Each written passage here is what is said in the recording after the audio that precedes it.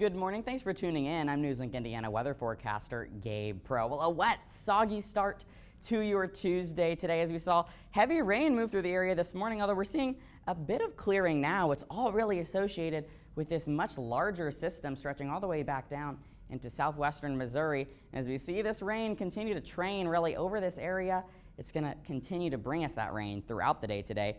We could see a little bit of dry air work in, and that could bring us some relief through the day today. Over McKinley Avenue right now, it looks pretty soggy. The windshield wipers going on the cars going by, as well as the umbrellas and raincoats are out there, which are definitely going to be a necessity through the day today.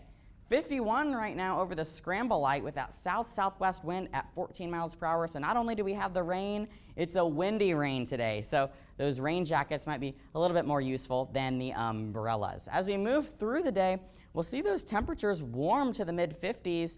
The rain and wind sticking around, although we could see a bit of a break in the rain around noon and into part of the afternoon today.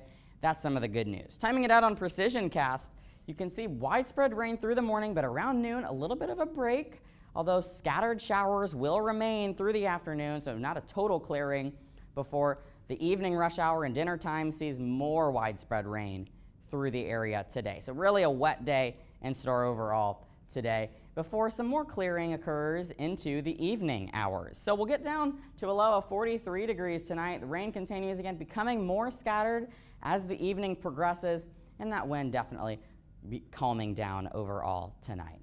Precision Cast again tonight, we'll see the rain mainly stay south of Muncie tonight and into tomorrow morning, but if you're driving in tomorrow morning from the southeast, you will have to contend with some of that rain, but tomorrow definitely looks much better than today overall, not nearly as wet for sure.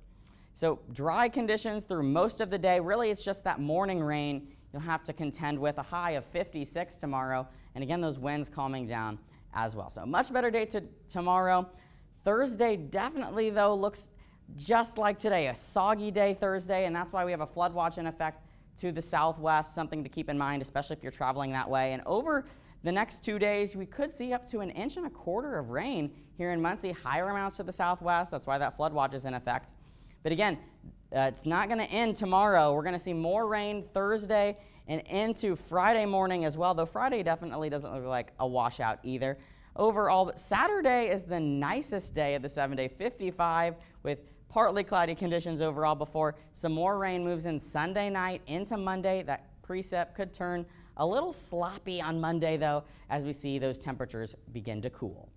For more weather updates, be sure to give us a follow on Twitter at NLI Weather.